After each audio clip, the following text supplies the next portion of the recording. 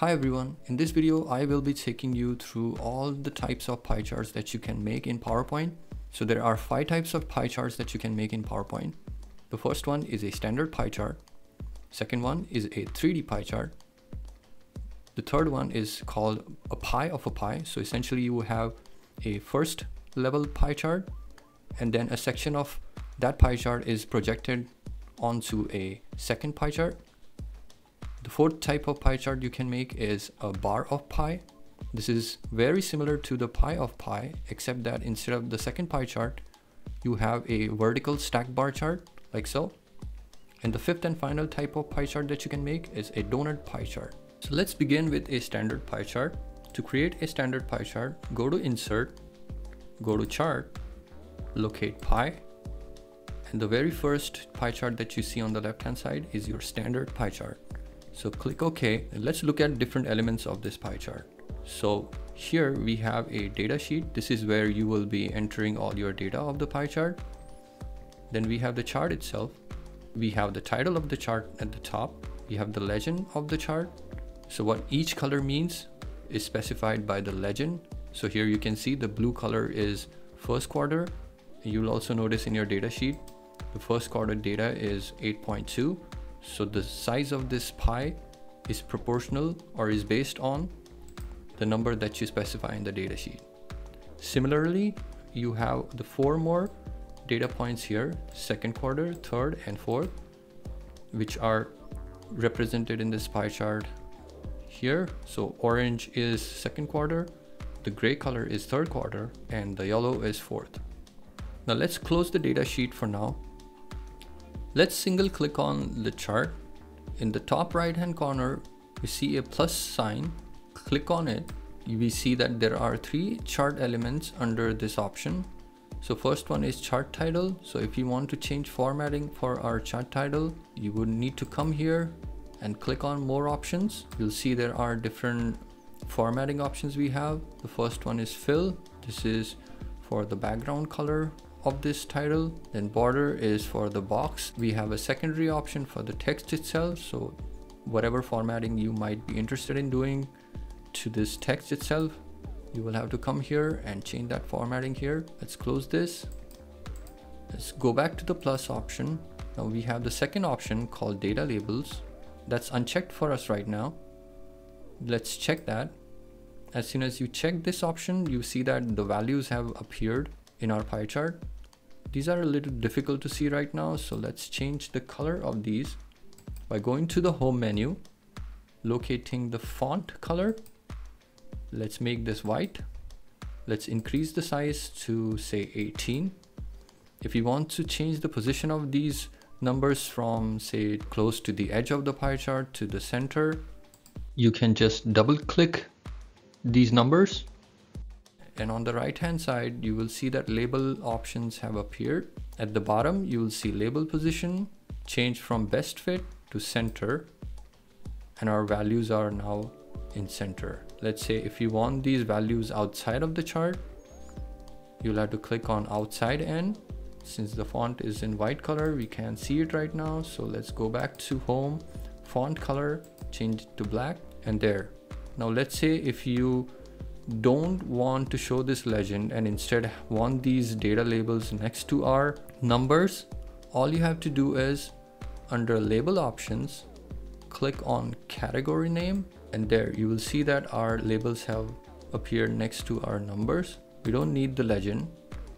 So click on the legend once, go to our plus sign. At the bottom, we have the legend option. Let's uncheck that. And you see that the legend has disappeared. Now let's look at what more you can do with the pie chart. Let's reduce the size a little.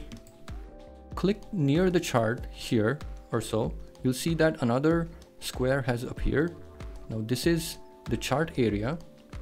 If you want to increase the chart size, you can either increase it by dragging your arrow from the corner of the outside bounding box, but you could also do that by clicking in the inside bounding box of the chart and dragging this option like so.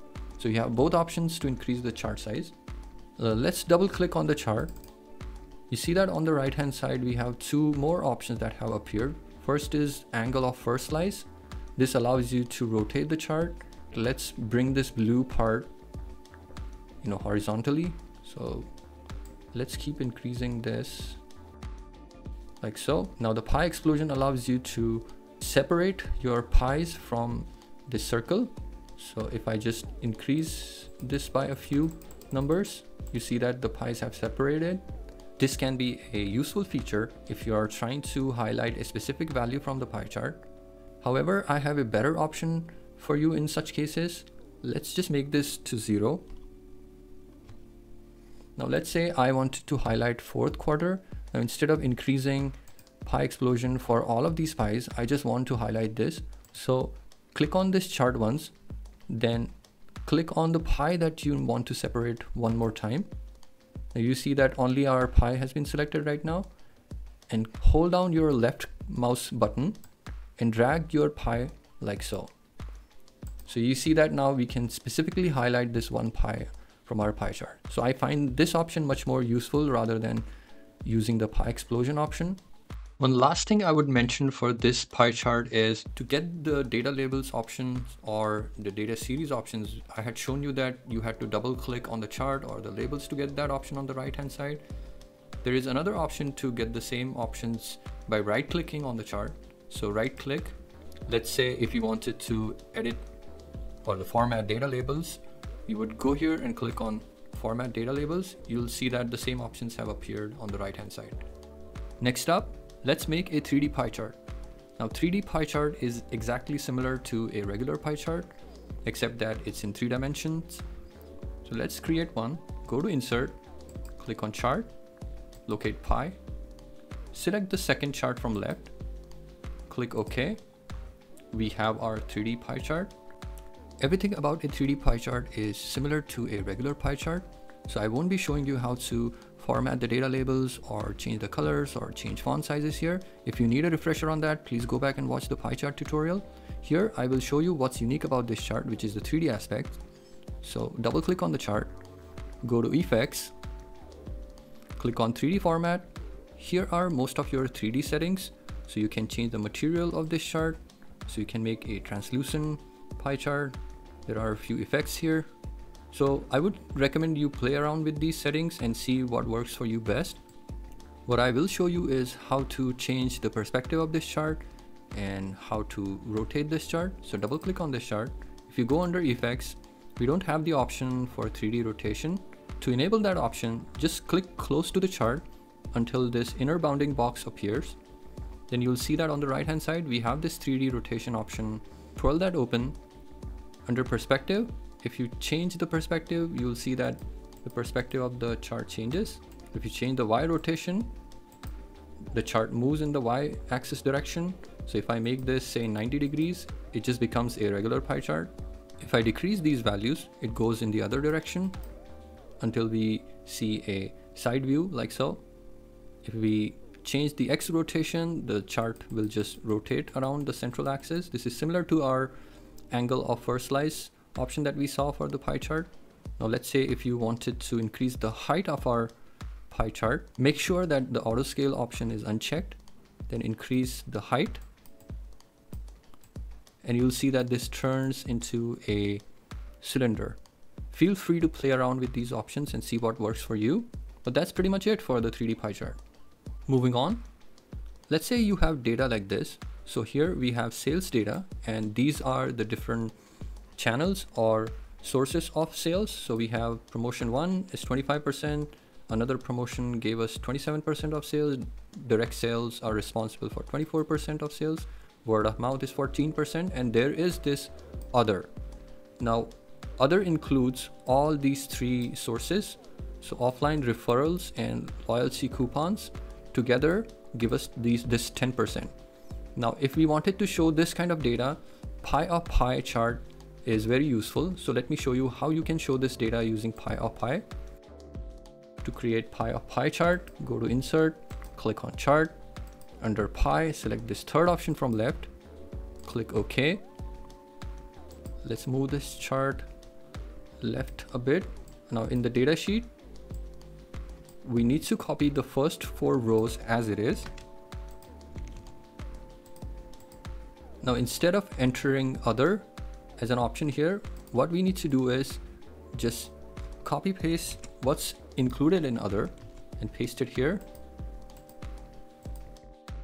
Let's enable our data labels so we can see.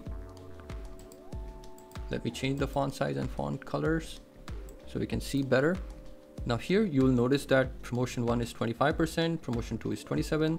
We have direct sales here, word of mouth is 14%, and our other option got automatically taken care of by this pie chart. So we have 10% for the combination of our other options, which is offline, referrals, and loyalty coupons. So whenever you have data like this, where one of the categories contains many other categories which are small enough that you cannot show them as a part of the main chart, a pie chart can be a very good chart to represent such information. One potential issue you could run into is when you are trying to move around the categories.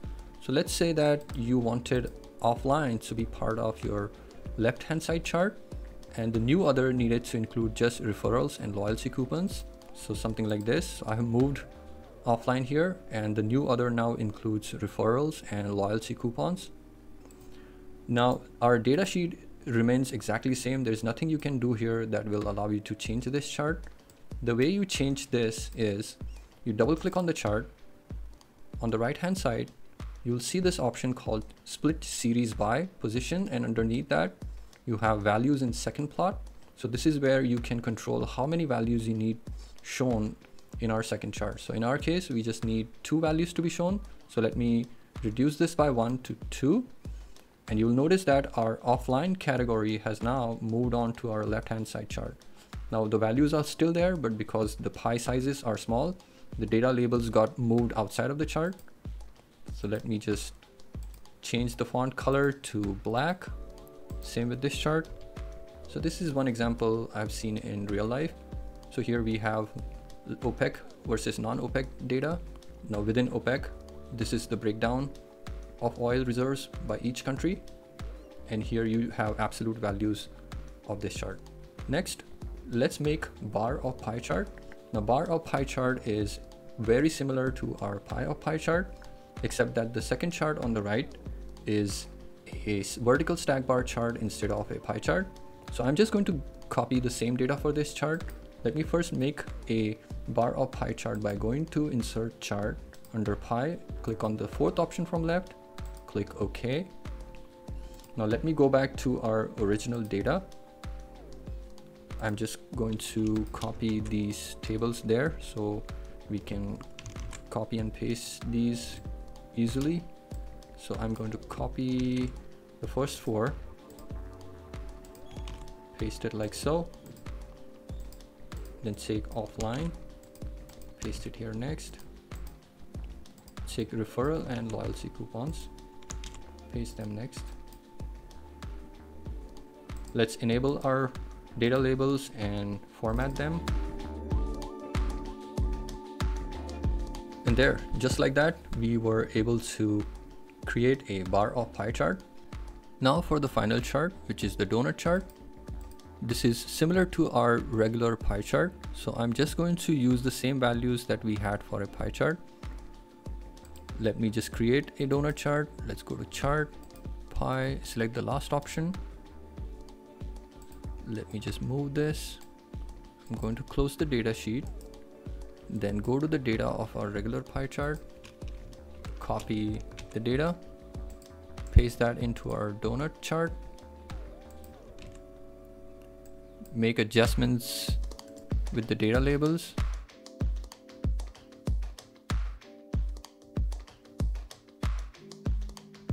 We don't need the pie chart now, so I'm going to delete that. Let's move this chart in the center. The only different thing about this chart from a regular pie chart is we have this hole here that we can change the size of. So let me double click. You'll see that we have a new option that's appeared here called donut hole size.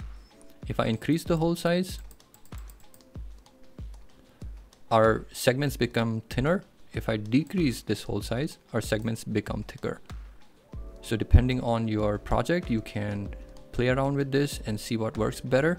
We have this empty space here in the center, so we can use this space by including an icon. So I'm going to go to insert, click icons, search for human, and let's say we go with this icon. Okay, put that in the center, color this to a lighter gray, say, and there our donut chart is ready. Now if you compare this to a plain pie chart, I think you would agree that a donut chart looks much more visual and appealing compared to a regular pie chart. So whenever you have a chance, I would recommend you try a donut chart first. But if you are short of time, I can understand if you just want to go with a vanilla pie chart. So that covers all of our pie charts in PowerPoint. I have left timestamps for each of the pie charts in the description, so feel free to jump around and refer to any of these pie charts in any order. I hope you found this video useful. Please leave a like and subscribe for future videos, and I will catch you next time.